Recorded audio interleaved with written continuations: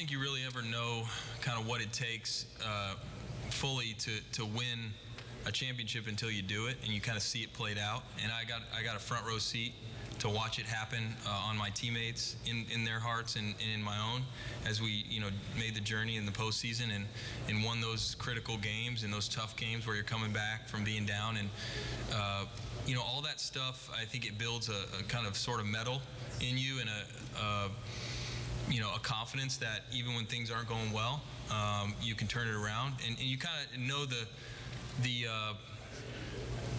attitude you need to take into that. And for me, that's the whole goal here.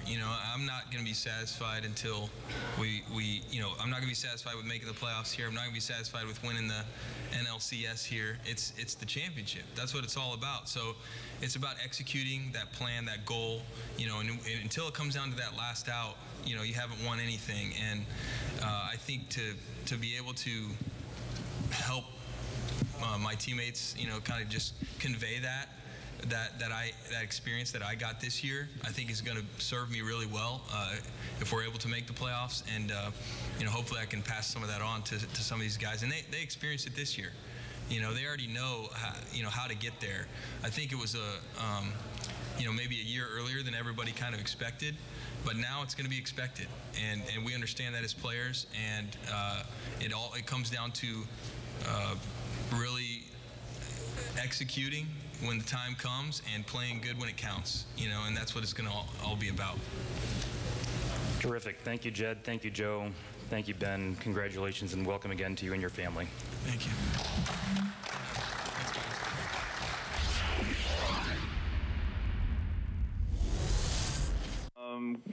Stay home and play with toys with your kids and open presents.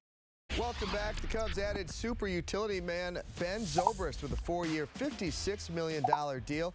The 34-year-old started last season in Oakland before being dealt to the Royals, where he was a key cog in Kansas City's championship run.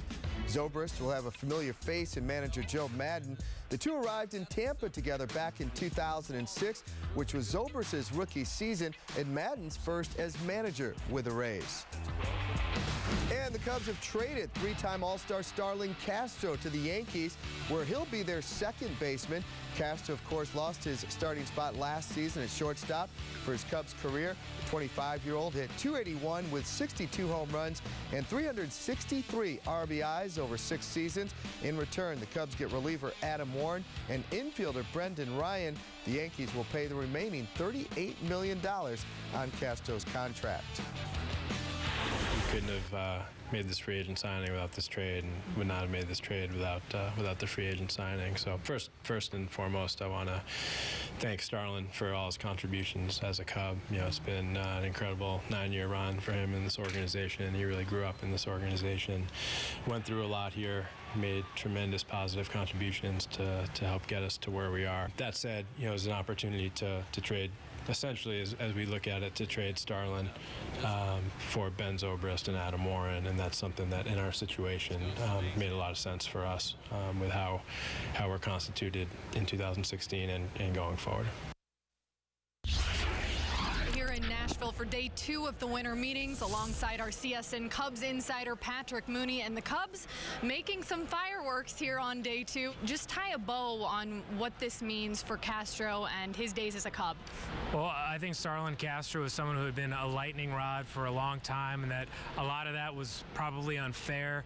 He was thrust into the situation at the age of 20, I believe. Now has almost 1,000 hits before his 26th birthday, and I think there are times where he's underappreciated. There are times where he lost focus in the field and deserved that. But I think ultimately, you look at the end of Starlin's career in Chicago and just the way he handled Addison Russell taking over at shortstop, taking the news from Joe Maddon and really reinventing himself to a point where the Cubs don't get to the NLCS without Starlin Castro being this dynamic second baseman. And certainly the Yankees had been on him for a long time. They noticed that transition. They thought he would fit well in the Bronx. And so Starlin Castro always wanted to be there when the Cubs turned, to be on that team that won the World Series. He doesn't get to that point, but he's certainly, it was a huge part of building the Cubs back up into a playoff team faster than anyone thought that last year. In response to this, the Cubs were able then to go after Ben Zobrist, a guy that they had been looking at for quite some time, and certainly one that I think Theo Epstein, when we just talked to him, is very excited to see what he can do with the rest of this Cubs roster.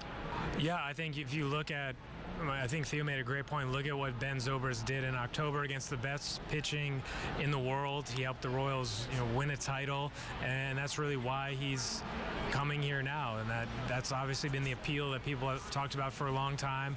There's this long-standing relationship with Joe Madden, who knows how to put him in the right places, and he lives not somewhere here, not too far from right. from here. So obviously that's a close trip to Chicago. So this is one of his top place to come to. I think it's a really good kind of short-term fit now, and I think Starlin Castro is going to have a really nice long career. Yeah. But I think the Cubs were in a place where they could afford to wait on Starlin or figure out whether which Starlin was going to be there next year. So the Cubs are really going for it in 2016 while still maintaining some flexibility down the road, because they still have this opening in center. I think there's still some big moves they have in mind, and we'll see if they can pull them off. Thanks, guys. Another name that has surfaced in trade talks is Javier Baez. But with the acquisition of Ben Zobrist, it appears the Cubs will hold on to the young slugger. Theo Epstein was asked about the possibility of Ben Zobrist being a mentor to Baez in the upcoming season. Going forward, I think long term this will provide a little bit of more opportunity for Javi Baez as well, with Zobrist flexibility and ability to play all over the field. I think if you look at the corner outfield, a lot of days we're going to have Kyle Schwarber out there, who's just learning the position, and Jorge Soler, who hasn't quite managed to play the full 162-game season yet, but I think he will, to go with Coughlin. So I think Zobrist protects us all over the infield as well as the outfield, and this really fits on our club. It was big news 2 years ago when Jose Abreu defected from Cuba to come and play baseball for the White Sox. He's literally been a big hit from day one of his major league career and a key piece to the Sox lineup. And now Abreu will return to his native country as part of Major League Baseball's Goodwill Tour next week. Free agent Alexi Ramirez, who played for the White Sox after leaving Cuba 7 years ago, will reportedly also be part of the group. For more on the White Sox, here's Chuck Garfien from the winter meetings. White Sox fans were not happy, to say the least, about the 2015 season, and a lot of the criticism was directed at Robin Ventura, who admits that this is pretty much a make-or-break season for him entering the final year of his contract. And after 3 straight losing seasons, I asked Ventura if he felt like he was almost going to get fired after the 2015 season. That's always a possibility. I think anytime you're in this position, that comes up, and people talk about it, but it doesn't change. For me, it doesn't change. I never ever asked for an extension in the last year of my contract as a player, and I'm not going to change that way now. It's just part of going in, and it is what it is. The first position the White Sox were able to fix this offseason was catcher. They said goodbye to Tyler Flowers and brought in Alex Avila and Deanna Navarro. Flowers is set to sign with the Braves. The Sox pitching staff loved him. The problem was the bat. And I asked Don Cooper if he was surprised the White Sox let him go. No, not really, because people come and go. I mean, this is not like Burley leaving, I mean, Tyler did a nice job framing pitches behind the plate, and he certainly caught our guys well.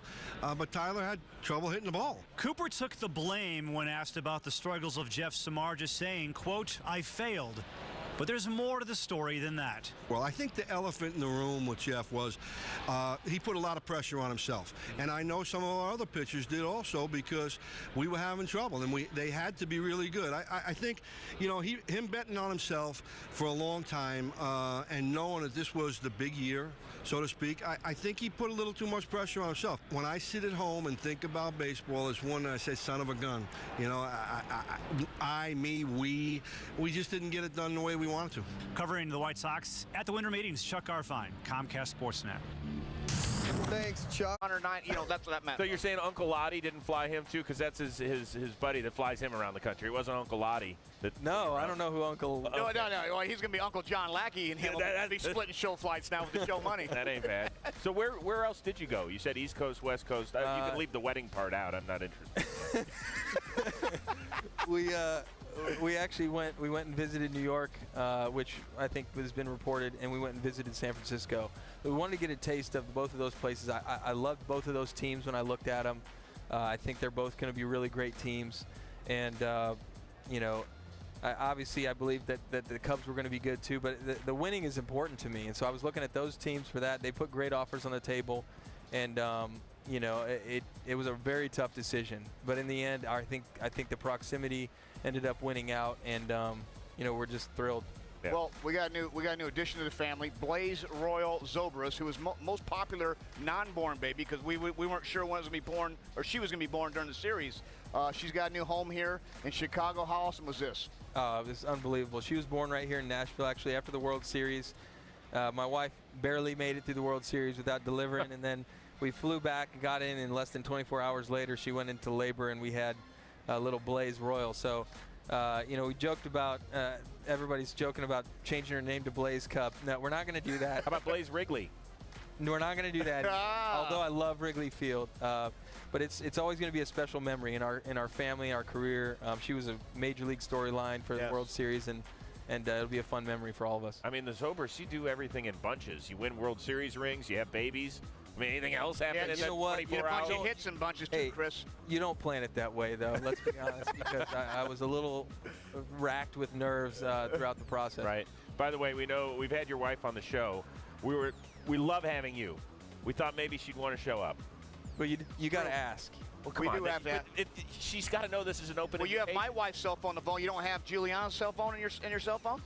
Well, hey, I can talk to her about it. Maybe she'll come. Is she watching right now up there in the suite? I don't know. Maybe. Juliana, if you want to drop by at some point during the show just for a drive-by, just to say hi. Stay up there, Juliana. Stay with the kids. Give creepy Uncle Kevin a hug.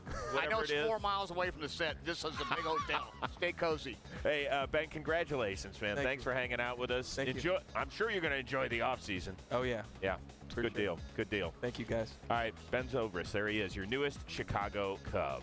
All right, let's continue on with more news of the day. The world-renowned snow biz. We had a trade. All right. It wasn't just the Diamondbacks making moves. Cubs made 2 interesting moves yesterday. Joe Madden's leather jacket is ready for some night moves this week. 34-year-old two-time All-Star Zen Zobrist in. 25-year-old three-time All-Star Starlin Castro out. KB, Cubs get better here with Zobrist? Yeah, they got better in the short run. I had no idea until looking at Zobrist's numbers how dominant he's been in his position over the last 5 years. Second best OPS Where you been, KB? I didn't know his OPS was second best over the last 5 years for second baseman. That's outrageously good. So you plug him in right now. He's back with a manager who he's comfortable with, a guy they started their big league careers with. Madden as a manager, him as a player. Obviously feels comfortable there. Had a lot of choices, places he could have gone for even more money, including right here in Washington. They've got to feel the sting of that. So I think this clearly makes them better. And once again, it's not about what you do 2 and 3 years down the road. It's about what you're going to do right now. And the Cubs are in it to win. Maybe likes another move for right now. How about you, Frank? Yeah, hail, the gang's all here, because remember, Theo Epstein went out and signed John Lackey. We know that they already have John Lester there as well, Zobrist, and, of course, Joe Madden have been together for so many years in Tampa. Here's my thing with Castro. He's been an All-Star 3 times, and he's only 25.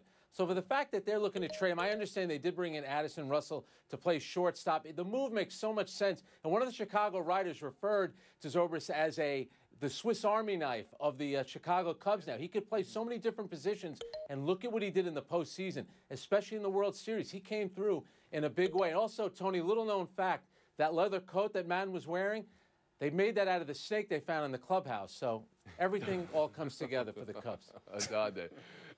You're not getting. I'm a little concerned. There's been so much talk about age, and especially signing aging pitchers. Well, you're bringing in a guy who's going to be 35 for next season. They signed him through the year when he's going to be 39. And the only concern is, are the young Cubs players ready to win right now? So clearly they're making this in win right now mode. but the young players, they're close. I think they're a little ahead of schedule, but are they truly in win-now mode right now? And the question is it going to match up? By the time the younger players are truly ready to win a World Series, is Zobrist going to still be able to produce for them? Well, to that question, I think you had an answer Game 1 in the NLCS. Yes, they're ready to win right now, and that answer changed by the time you got to Game 4.